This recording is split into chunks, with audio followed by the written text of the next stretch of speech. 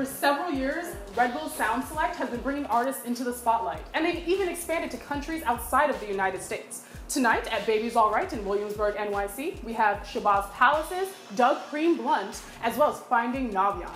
And The Nocturnal TV got to sit down with Shabazz to find out a little bit more about their music industry career and what they'll be doing tonight at Baby's Alright. Yo, what's going on? This is Ish.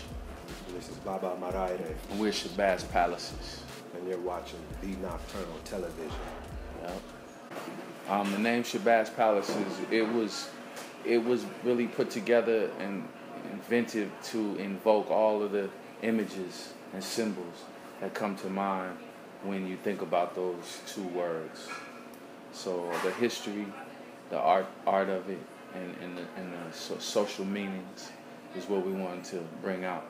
So we put that together. How did you get your start? As far as individually, well, I don't remember not starting. I grew up doing music, so I couldn't really say what was happening when I was a young child and an adolescent. What about you? I got my start in middle school in jazz band with my teacher learning saxophone. Where do your musical influences come from? I'll start with you. My musical influences come from so much. Again, I was raised doing music, so I don't really remember not playing it. I'm self-taught on most everything I play. But I'm just inspired by other musicians. I'm inspired by the world, by life. It just depends on what you're doing, whether you're producing or writing, you know what I'm saying, collabing. Just everything becomes an inspiration. And especially the older I've gotten, the more life has taken a heavier impact on everything I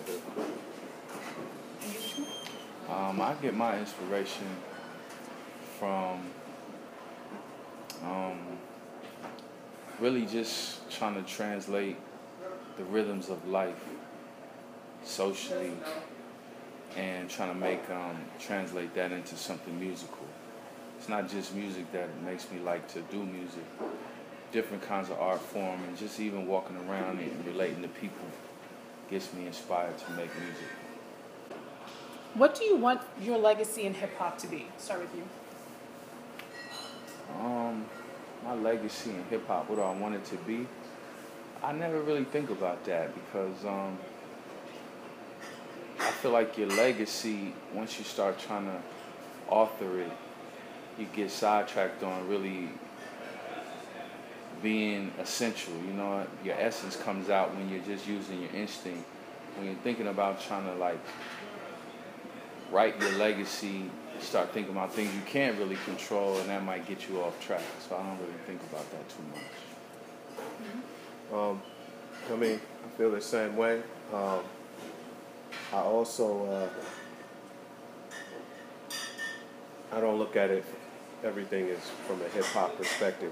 You know, just because I'm involved in so much, I look at it just from a musical perspective. So I never thought about that. So what does it mean for both of you to be in this Red Bull showcase today? I like Red Bull showcases, sound selects, different events that Red Bull has been putting on over the years. I always enjoy them. They're always at cool locations and have cool bands. We've been the last band playing, we've been the first band playing. So they try to curate or let somebody that they like their style curate a nice event on a good night, put together groups from different places, different backgrounds, and it's a cool event. I really like participating in these Red Bull events. You meet a lot of cool people, and it's usually a real good time. Yeah, very good taste. I think just what Red Bull's doing as a whole is good. You know, musically, I've been to a studio in South Africa, done some stuff there, did some stuff here in New York. And then I used to like their beat battles. I don't know if they still do them, but they used to do them in Seattle. I really enjoyed seeing that. I think they just give good opportunities to individuals, again, and finding a way to take lesser known talent to the world and put it together with more popular known talent. And then the other thing, they did put us on our first Billboard, so I do enjoy that. Can you guys tell me what your favorite song is that you've worked on so far? Honestly, my favorite song I probably don't remember because we made it up.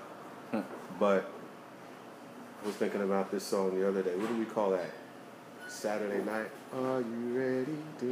Man. Yeah, we got this joint we always used to perform, but never put it out. It just doesn't make the cut. I was thinking about that the other day. Yeah, I remember that. It's ready to go. It just, for some reason, doesn't come out. But we make a lot of songs, and we just never. By the time the album comes, he wants to write about something else. So that's the way it works.